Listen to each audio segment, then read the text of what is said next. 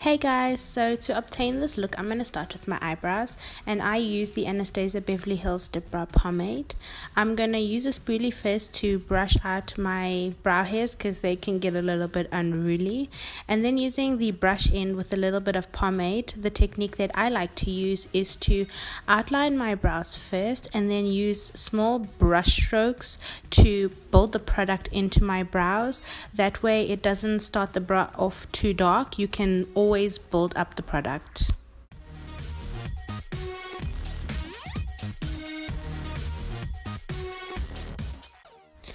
Another thing I like to do is to use the spoolie at the front end of my brows just to make it look a little bit more natural rather than the box brow look. And then I also use the spoolie to brush the product through my eyebrows, just making sure that my hairs are all going in one direction and that the product is blended in properly.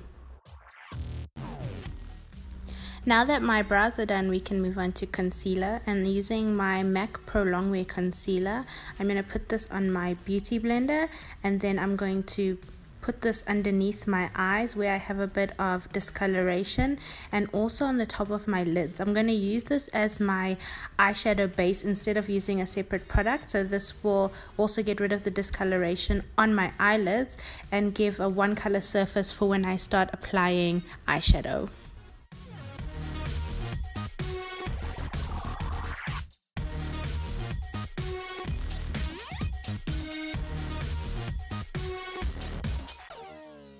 Now that the concealer is done, we can move on to foundation, and I'm going to be using the MAC Face and Body.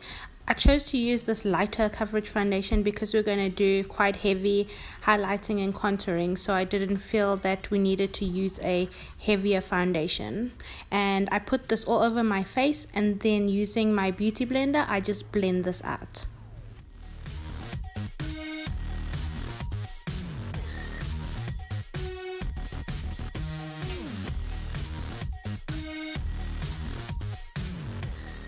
Now that foundation is done, using my Anastasia Beverly Hills Cream Contour and Highlight palette, I'm going to use the lightest yellow shade to highlight, and I'm going to start placing this right under my eyes. Just a side note, sometimes the palette can get a little thick, so I like to use a bit of oil. I use the Soil Grapeseed oil to make the palette a little bit more creamy. I just put a drop in the colors that I'm going to use. To continue highlighting my face, once I've put it underneath my eyes, I will place it just underneath or just above my jawline, and then also in the middle of my forehead, and then down the center of my nose. Now that we're done highlighting, we need to bring some definition into our face. So to start contouring, I'm going to use the second darkest color in the palette, and I'm going to take this and outline my forehead going down to the sides of my face, and then bringing the color into my cheek area and then along my bottom jawline.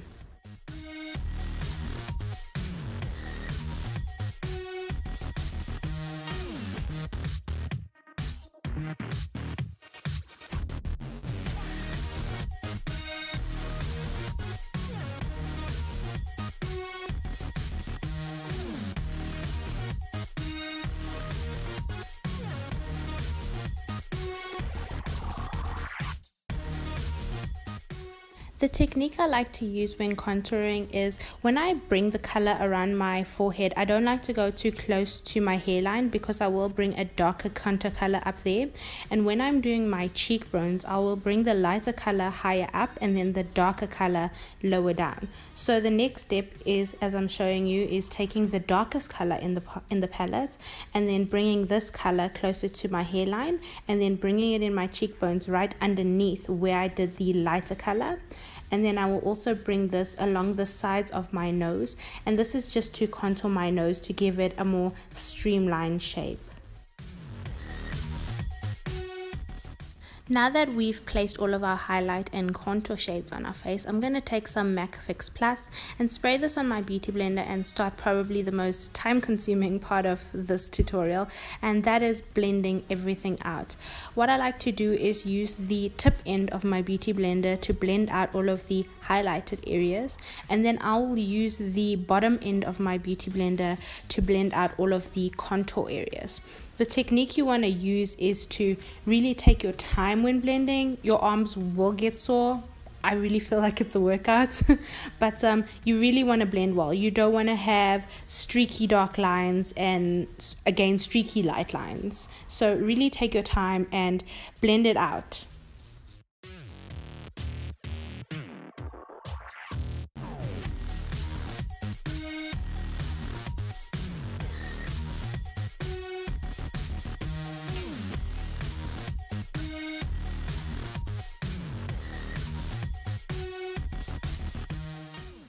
Now that we're done blending, it's time to set everything. And to set my highlight, I'm going to take my Ben Nye banana powder and I'm going to brush this lightly over all of the areas where we placed the highlight, including where I originally placed my concealer over my eyelids.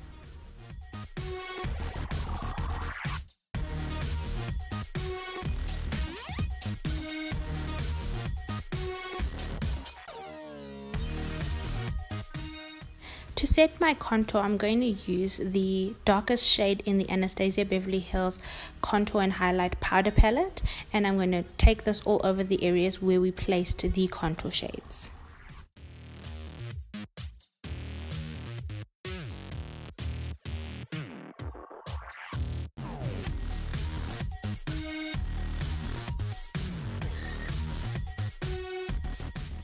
Now moving on to eyeshadow, I used one eyeshadow palette for this entire look, and that was the Morphe Jaclyn Hill palette. And I started with the shade Pukey, and I used this as my transition color. And because I have hooded eyes, I brought this color up a little bit higher than my crease. So hooded eyes basically means that when you open up your eyes, the eyeshadow kind of disappears. So I still wanted to be able to see some of the color showing through, so I bring this up a little higher than my crease, and then I also brought this down under my lash line. Using the color Roxanne, I brought this right underneath where I put my crease color. So just a little bit below where I used Pukey, I will bring Roxanne in, and then I also took it underneath my lash line. For both of these shades, I used fluffy brushes just so that I could blend the colors out properly. The technique with making your eyeshadow look like, instead of just multiple shades put together and look like one look, is to blend everything out. So don't worry if you have to go back into another shade and then go back into the next shade. Just make sure that the colors blend together.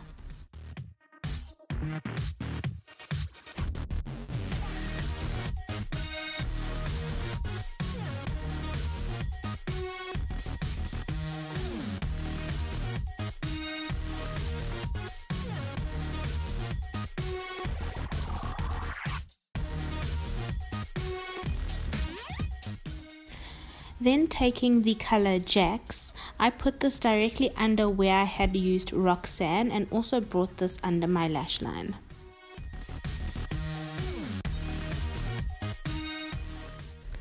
The key with darker shadows is to really start out with as little as possible on your brush and then build it up. That way you are less likely to make any mistakes with a darker shadow that's more visible.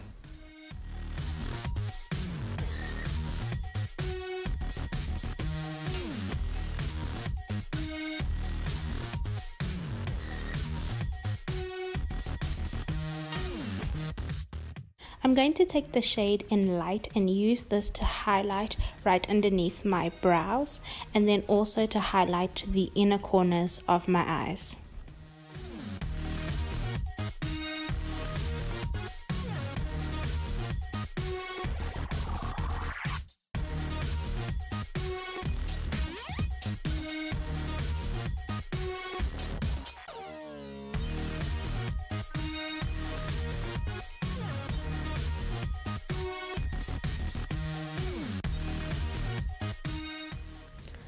I'm now going to take the shade SBN on a flat shader brush and I'm going to put this all over the lid of my eye. When I first started using this color, I wanted it to pop a little bit more. So what I did was I took some of the color on my brush and then sprayed a little bit of the MAC Fix Plus to make the color pop a bit more.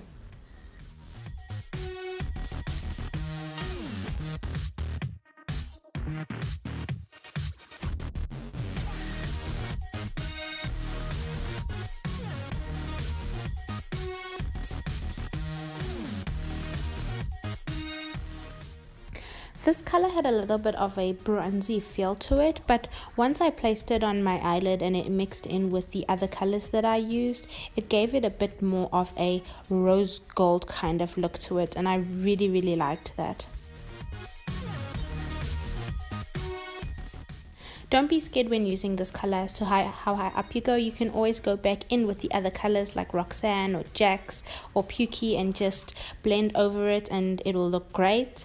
The next step that I did was I took my NYX liquid liner in black, and then I'm really sorry, doing my wing liner on camera proved to be really difficult. I'll definitely work on that in the future, but I did take this over my eyelash line and then brought it up. The technique that I use when I do my wings is I start at the highest point of where I want my wing to go, and then I bring it down towards my eyelash line, and then I go back to the highest point, and then I draw a triangle to where I want, how thick I want my wing to look.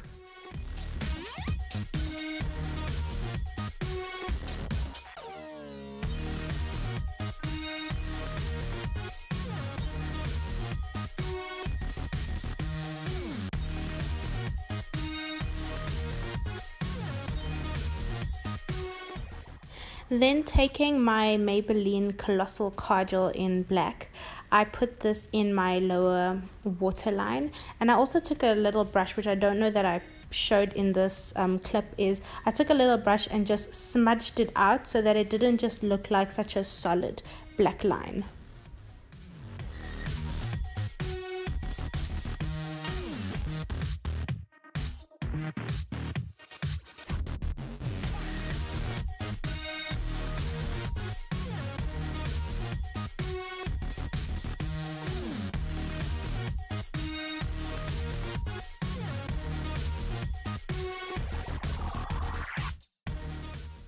Next, moving on to highlighter. Probably one of my favorite highlighters in my collection is the Becca Jaclyn Hill Champagne Pop, and I take the highlighter and I put it across both of my cheekbones and bring it across, blending it into the side of my face. Another technique I like to use is to bring the highlighter above my eyebrow. I really feel like it looks amazing when you're turning your head and it catches the sunlight. And then I also take the highlighter and bring it down across the center of my nose.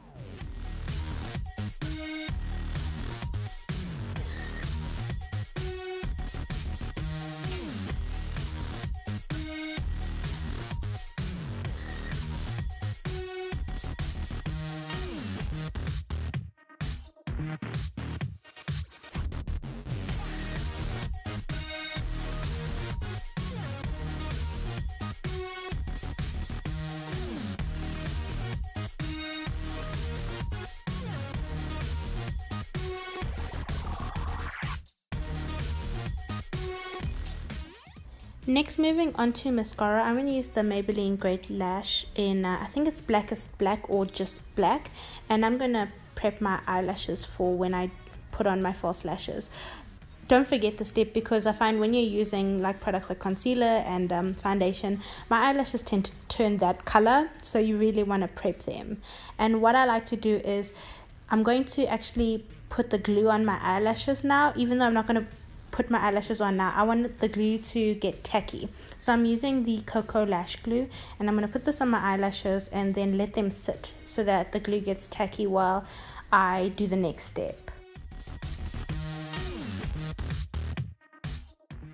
For lipstick, I'm going to be using the MAC and Selena collaboration in the color Dreaming of You. I really love this color. It's kind of vampy, wine stained. It's really gorgeous. Because it is a matte lipstick, I did prep my lips first by using a normal lip balm. Anyone will do, and then giving that a second and then putting the lipstick on top. I find that makes it a lot more comfortable when you're using a matte lipstick.